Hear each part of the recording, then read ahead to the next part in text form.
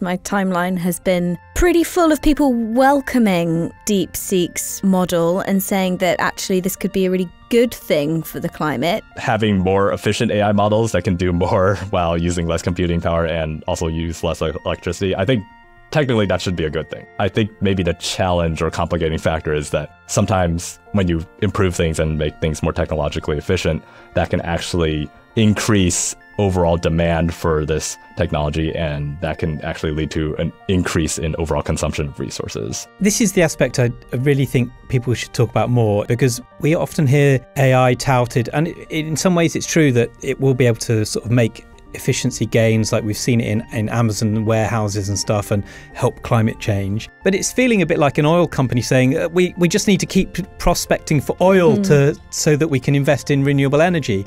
I mean, the carbon footprint of AI is astonishing, isn't it? And we only have so much time kind of before the climate starts getting much worse. And at some point, these companies and tech CEOs will have to really start showing results. There's only so much time that we can kind of plow money into this with nothing to show for it. But people are going to be too hooked on using AI at all aspects of their jobs and lives. That's what they're trying to do. They're trying to weave it into every aspect of Google, Gmail, like it's everywhere.